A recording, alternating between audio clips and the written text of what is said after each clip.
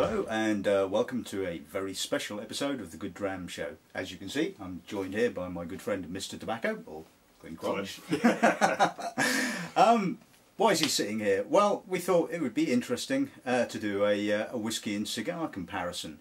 Neither of us have done that, and it seems like it's a very in vogue kind of thing to do. So first off, Glynn will introduce the cigar that we'll be smoking this evening, and then once we've done that, I will be introducing the range of whiskies that we've got to go with it. And hopefully this will be interesting, informative, and probably a touch chaotic. So, right, without further ado, the cigar then. Right, how are we doing? So, today, the cigar we're going to be smoking is the St. Louis Ray Petit Corona. The St. Louis Ray brand has been around since the 50s, originally made for the English market. Did disappear for quite a while. Was bought back about 4 or 5 years ago. They came back into distribution within the UK. Very popular in Hong Kong. Very popular amongst people who like to age cigars, connoisseurs, things like that. They're more of a fuller flavoured cigar. Lots of nutty, woody, spicy flavours to them. I've never smoked the Petit Corona myself. I've had one of the A's. Yeah, me neither. Yep. So this is new to me as well. I've had one of the A's and quite a few of the Regios. The Regios are wonderful. They're kind of a Hermoso #4. A fraction longer and a fraction thinner than a Robusto, but on the whole it's a Robusto basically. So, as always with all cigar reviews, I have to start with the aroma from the stick. So, but also first, construction wise, it's a very, very roughly made cigar. It's not a very smooth, silky wrapper at all. Lots and lots of teeth on the underside, some quite thick veins on them as well. And I say it's not a smooth cigar at all. It looks like it's a... Well, let's hope it's a smooth cigar to smoke. But none of the St. Louis Rays are that well constructed. They're made in the Romeo and Giulietta factory, and as I said, production is very small these days. So, the aroma from the stick is slightly woody, a little bit nutty and quite dusty fusty kind of aroma to it. Yeah, that's got a slight, not quite fish foody, but yeah, almost, yeah. And from the foot, it's very dusty. And it's got that very fresh Cuba tobacco kind of smell. As Chris mentioned, the fish foody smell, it's just got residual ammonia and things like that. This cigar's probably 2 years old, so give it another 3 years, that would have gone, that would have refined it out a little bit. It's fairly light, isn't it? It's fairly light in aroma. But so I'm hoping that none of the ammonia comes through in the taste. It doesn't smell strong enough. Not many Cuban cigars, unless you get them fresh from Cuba, have that kind of ammonia sort of smell. So we've pre-cut, and I'll just do the cold draw.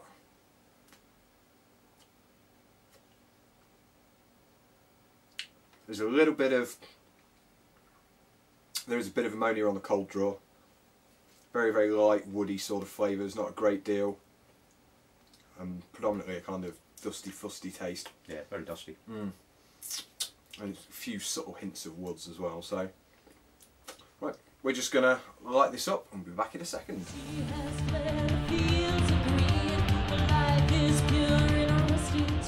Right, we're back. Let's have a taste of the cigar and let's see how what the flavours in the cigar are like.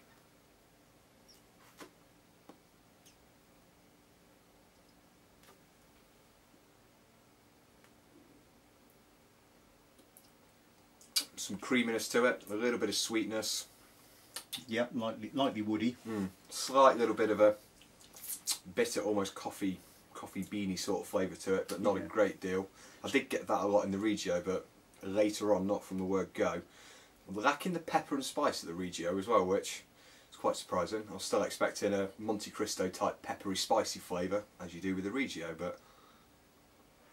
Mind you, do you think that will develop given a bit of time? It's got a very sort of dry, to me, a sort of a leafy kind of flavour, sort of a burnt leaf. I mean, I know it is a leaf, yeah. I know what you mean, yeah. Saying slightly biscuity, hay sort of cereal creaminess to it, but no, a lot lighter than the Regio, from the word go, definitely. But as Chris said, slightly slenderer ring gauge, a little bit of extra length might allow that to develop, and it's burning very quickly as well. And tracking, side burning a smidge behind. Now she gives a body to my nights underneath the neon light. Right, okay, on to the tasting with the whiskey. I think this is going to be quite interesting, as it's quite a light cigar. There's not a great, like Glynn was saying, not a lot of pepper, not a lot of spice. So it'll be interesting to see how it stacks up against the lighter whiskey. So what we have tonight, first off we have a fairly light, youngish whiskey. This is the Kilkerran WIP3. So it's about 7 years old. It's kind of light. It's cereally. It should actually should work quite nicely with the cigar. Next up, we've got the Redbreast 12-year-old cask strength. Now, as you know, Redbreast is a pure pot still Irish whiskey. Has quite a sort of spiciness to it and quite a bite. So it will be interesting to see how that compares with this fairly light cigar. And then we have the Bunnahabhain, the peated Bunnahabhain, the Toiteach, which I've probably pronounced completely and utterly wrong. But this is again a very young whiskey, very heavily peated, and so it'll be interesting to see how the peat works with the slightly sort of woody, leafy character. And then finally we've got the Glendronach. Obviously, it'd be interesting to see how something that's been aged in both Oloroso and Pedro Ximenez casks, which has that raisiny, sweet character, how that will evolve with the cigar. So it will be. I think this will be a really interesting tasting. I think. But a few draws in, a little bit of spice coming through. The sweetness is getting a little bit more sticky, a little bit more. Not toffee-like, but it's giving a sticky coating in my mouth. Still woody. Yeah, sort of a bit sappy, isn't it? Yeah, cedary sap. But it's kind of losing those sort of like biscuity, leafy sort of flavours, and it's getting, so you're starting to get a bit of spice, and there's a little bit of pepper lingering. It is coming. It's coming. So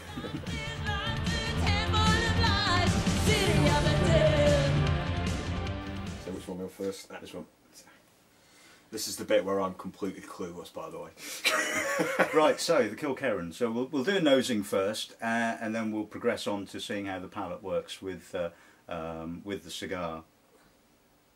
So yeah, it's quite light. It's got some sort of gristy character, slight bit of coastalness, some salinity, some lovely apricot fruit sort of all sitting underneath that.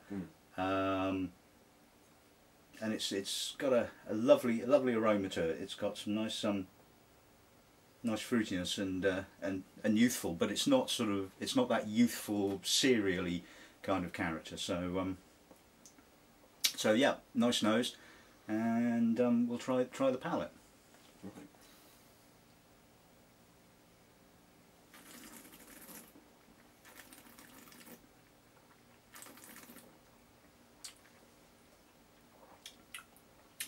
Yeah, quite full. Definitely. Quite robust for a young whiskey. Again, that barley and apricot is up first. Bit of salinity afterwards. You can feel the saltiness in the aftertaste. So it's going to be interesting to see how taking a draw on this will be. So.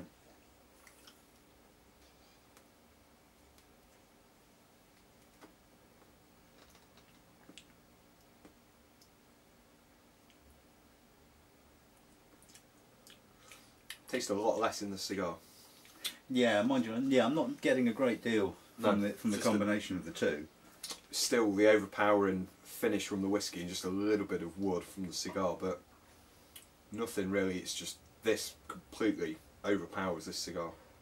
Which is surprising, considering it's not a particularly heavy malt. No, this is a medium to fuller bodied cigar, even though it's not starting quite that way. But right, yeah. So I'm going to try drawing and then try some of the whiskey and see if it's how it works the other way round.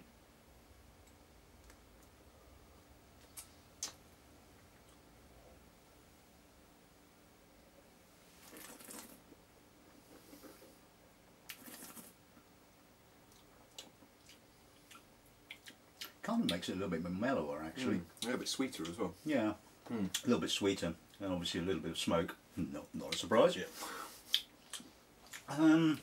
Yeah, I mean, they don't really sort of go well. No, the balance isn't quite there. Like you say, it's the flavours of the whiskey really kind of like overpower the cigar, which is quite interesting.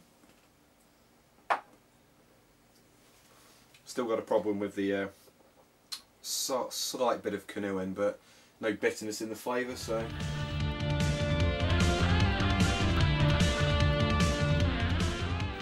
Right, okay, on to the Redbreast then. Let's see what this nose gives us. It's pungent, spicy, with that lovely nip of the pot still grains. It's got a little bit of smokiness. Or is that just the room? Or is that just the room? You could well be right on that one. Some lovely sort of soft autumnal fruit. But it's that spicy, grainy nip. That is absolutely gorgeous. I mean, the standard 12-year-old is absolutely gorgeous, but this really is taking it up a notch. So, very nice. Right, okay. Let's try it on the palate and combine it with the cigar then. Wrong way around.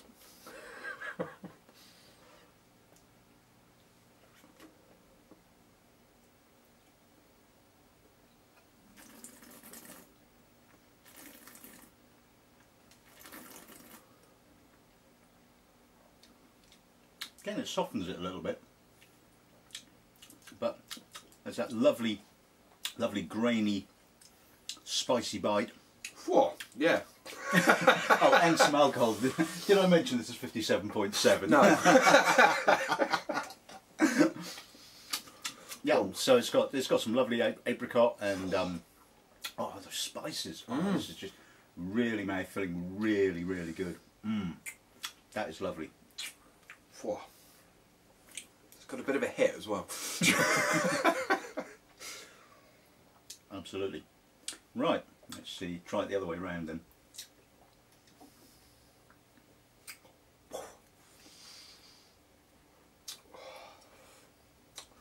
I'm not much of a drinker, by the way.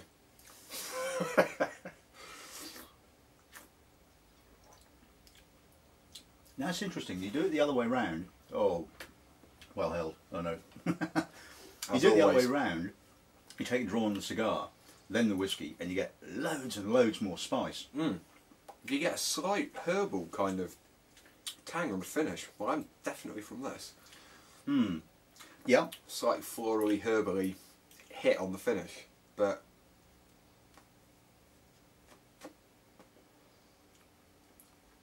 there's a little bit of spice developing now on the cigar. That creamy kind of biscuity sort of flavour is coming back as well. But I don't know again if that's the contrast from the whiskey. I think these work a little bit better. I mean, it's probably the spiciness of the of the whiskey that's actually sort of almost drawing out some more spice from the actual cigar. So, but, yeah. So far, out of the two, the Redbreast is yeah, definitely works the best so far. So.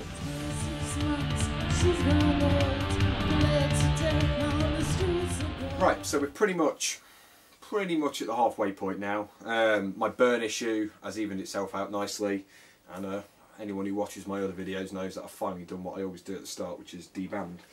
Apparently in England we're supposed to deband, but I'm being American and I'm leaving mine on, so I'm kind of showing off, showing off with this St. Louis Ray, basically. Flavour wise, it's getting a bit more pepper, black pepper there. There's some more spice. There's some slightly tangier woods, hints of coffee. There's little herbal notes every so often, but nothing too rich. No, it's not changed a huge amount apart from the sort of the peppery character, I think. But no, it's a lot lighter than what I expected. Like I say, it's a lot lighter than the Regio, and it's quite a fast smoke. Say the burn is so easy, the draw's so light and easy, you put no effort into it. But no, it's I am quite enjoying this. But yeah, it's a lovely cigar. Yeah, really nice. Okay, on to the next whiskey with Chris. On to the next whiskey. Right, okay. Monsieur, the glass. Right, okay, so this is the Petit Bunnahabhain. So this is going to be really interesting to see how this stacks up. So, nose first. Yeah, lots of barley, quite a bit of alcohol for something that's only 46%. A slightly sort of earthy, manure-y kind of peat going on here. It's as you sort of like aerate it a bit more, the peat is coming sort of more to the fore of this nose. But there's some nice sweet fruit and some elegance. I mean, Bunnahabhain aged in American oak does have that lovely elegance to it, which, as you well know, is kind of a little bit lost in the distillery bottlings, certainly the 12-year-old and the 18, where there's more sherry cask. So yeah, this is a nice nose. So it will be interesting to see how this goes on the palate.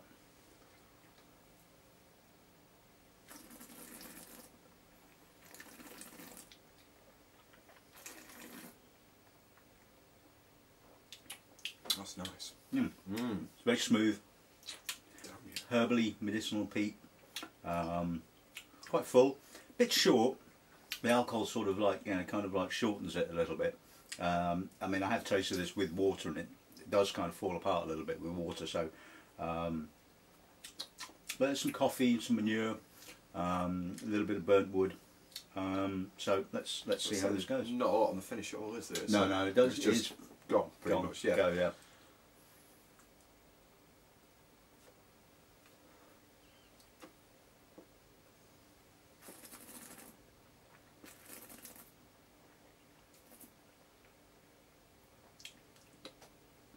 Sweetens it again, doesn't it?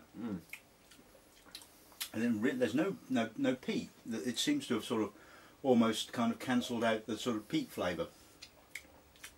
In actual fact, all you're kind of left with really is just sort of... And it loses the sharpness from the alcohol as well. You don't really... Yeah. Yeah, but it kind of makes it a little bit flat, a little bit one-dimensional.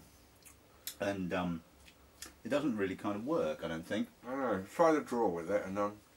No, I did it the other way around just then, so...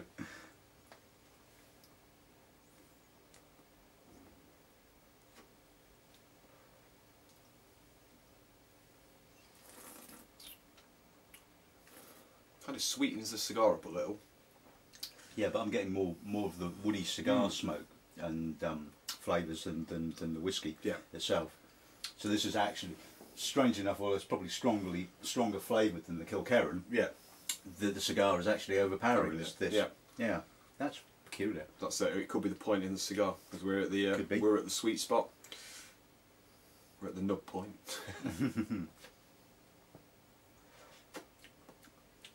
But yeah, I thoroughly enjoyed this cigar. With little hints of pepper, only there on the draw, completely gone on the finish. But no, this is...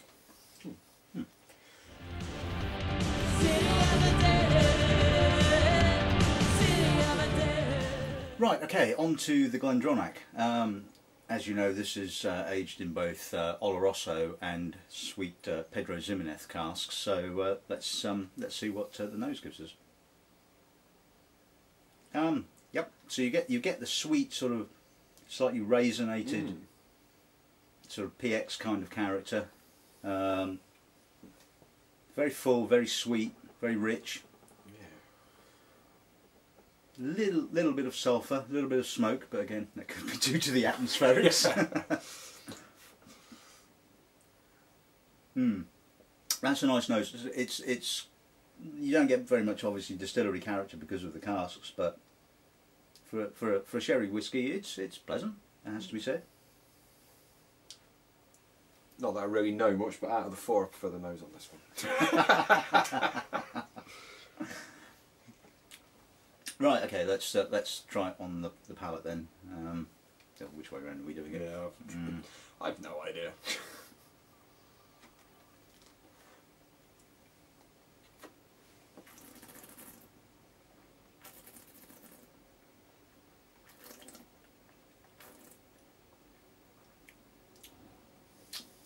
Yep, it's got a nice sweetness.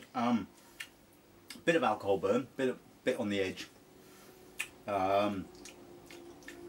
Yeah, it's just pleasant. It's all about the cask. There's sort of like dried fruit, raisins. It's all in the finish though, really, isn't it? It is, yeah. It kind of like sort of starts. There's a little bit of a gap, and then it finishes. again, kind of like you're getting the woodiness of the cigar coming through on it. It's actually the finish is a lot drier. Tasting the cigar with it. It's yeah.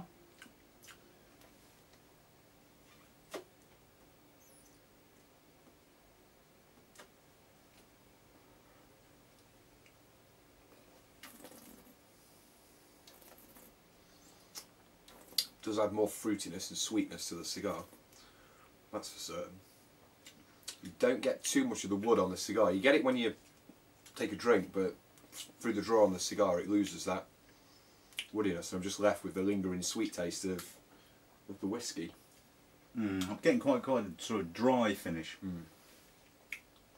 It seems to sort of don't know, emphasise the alcohol to a certain extent. But yeah, it's not a bad combination. Quite pleasant. Oh, be a shame to leave it to waste. Spoken like a true alcoholic.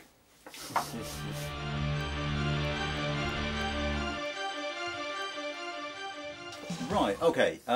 Let's sum up these combinations then. So with the Kilkerran, we think the Kilkerran, just although being a fairly light whiskey, it had a lot of gristly barley kind of character, which just kind of like overpowered the sort of the flavours of the cigar. The Redbreast, lovely, spicy, intense whiskey, quite alcoholic as well. Just a bit, yeah. I think that probably worked. I think that worked really well. It kind of drew out the sort of spicy character of the cigar with it. Like it's not really come back. Only in between, when we've not been filming, you got more of the pepper and spice on the cigar, but mixed with the rest of the whiskies, you hardly taste it at all. It's pretty much lost. Yeah, yeah. And with the Bunnahabhain, it kind of cancelled the sort of the peatiness of the Bunnahabhain out, which was quite interesting to see, and it kind of made it the whiskey itself a little bit on the sort of the one-dimensional side. So it probably, surprisingly, well, maybe not surprisingly, it didn't kind of quite work so well with the peated one.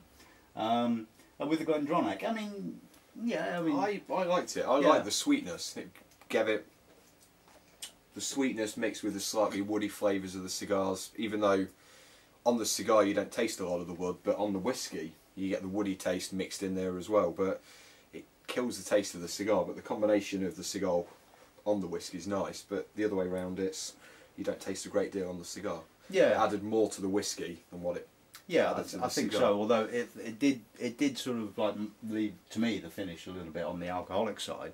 I'm getting some, mind you, now after we've tasted that, I'm getting more sort of like of the prunes and sort of dried raisins. And I think, you know, take a mouthful of that, leave it for a couple of minutes, and then take a draw. And I think that works really nicely. But I think as a combination while you're drinking and smoking at the same time, I think for me personally, I think the Redbreast kind of works the best, because it just brings out those spicy flavours. Just tone it down with a little bit of water. It's just almost a hit in the face.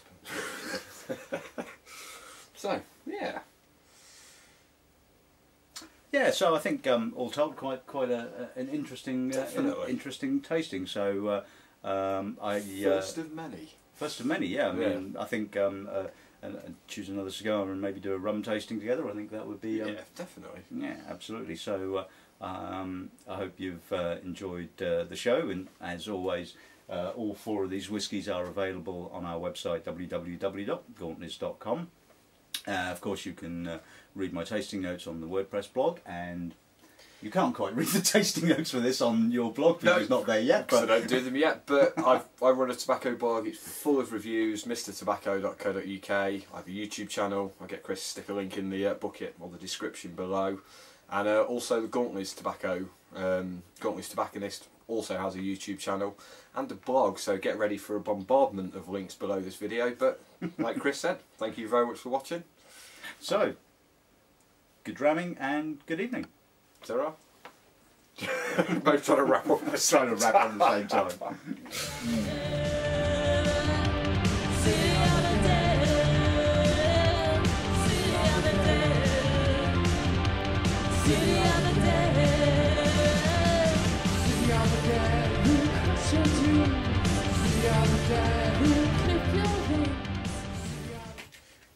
everyone has to see me cock up like that.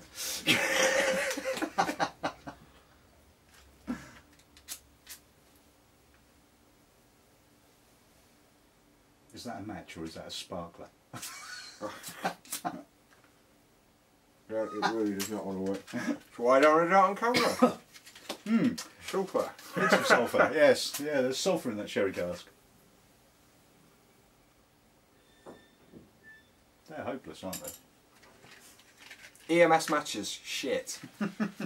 That's why we give them to you for free when you buy cigars.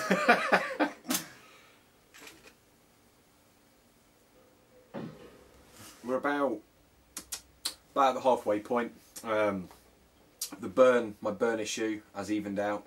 Very, very loose ash though, falls off very easily.